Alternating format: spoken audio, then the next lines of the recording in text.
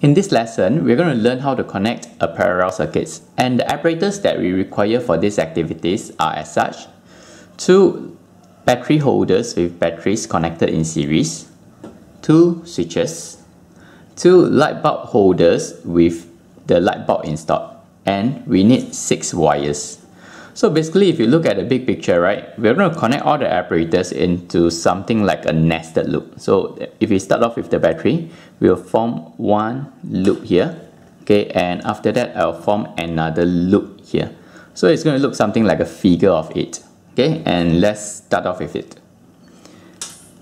From the red knob of the battery, okay, I will connect the wire. Okay, so basically just slot in the wire and you tighten the red knob. And this part of the wire, right, you go to the connection point here. So we bend the spring, slot it in and release.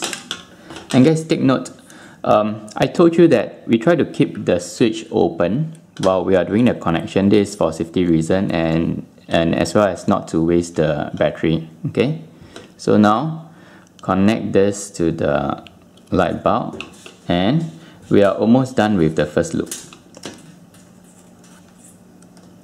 Okay, back to the black knob and we are done for the first part. So let's try to see whether this loop is working. So we can just close the switch and the light bulb lights up. So this part of the circuit is alright. Okay, so now we open the switch and continue with the second loop.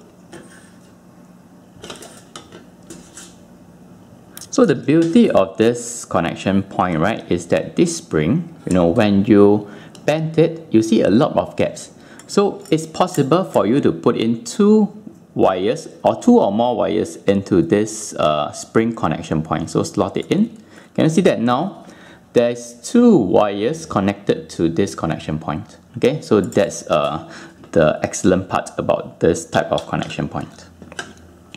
So now I will connect it to the switch here to form the second loop.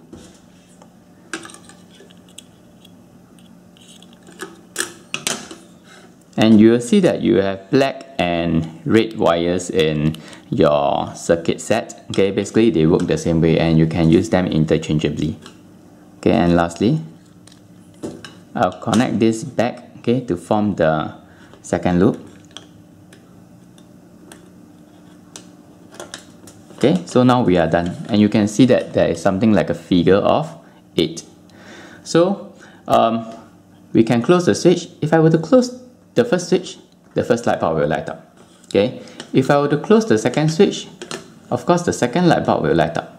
Okay, and basically I can choose to turn on any of the light bulbs in a parallel circuit because each light bulb has a switch attached to it, so I can control the light bulbs individually.